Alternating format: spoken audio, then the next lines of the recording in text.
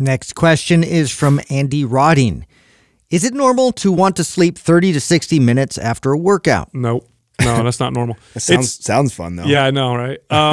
Here's the thing, and this is one of the most important things I think I ever communicated to clients, and it really was effective for them at least. I would tell them that after their workout, they should feel good.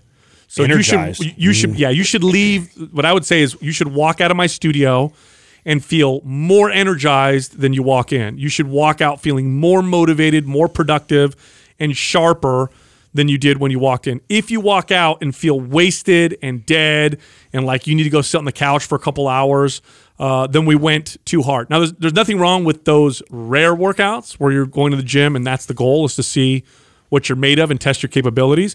But the vast majority of workouts, you should, after you're done, you should feel amazing.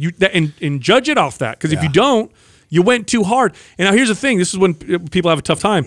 They think, well, this can't be too hard. I only did this much, or I only did that much. Why am I?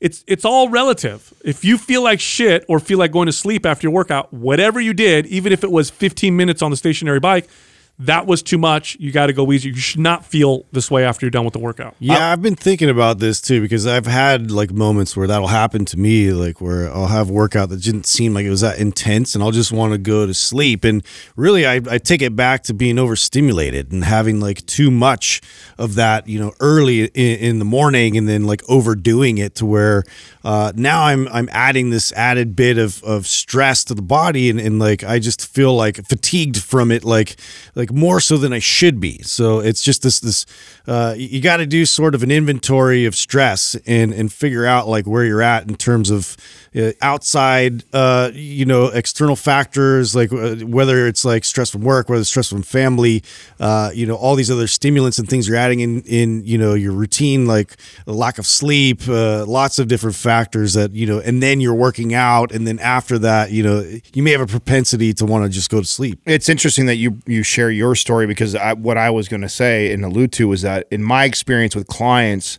what's actually really common is overstimulating. So is using so much caffeine and pre-workout. You get the crash. Right, and they crash hard afterwards. So it's like you're taking a cup or two of coffee to start your day, then you also slam a pre-workout, which is another 350 milligrams. Then you go get after it in your workout, and then it's the crash. It's the come down afterwards. I thought I read a long time ago, and I think you corrected me, Sal, on this or not.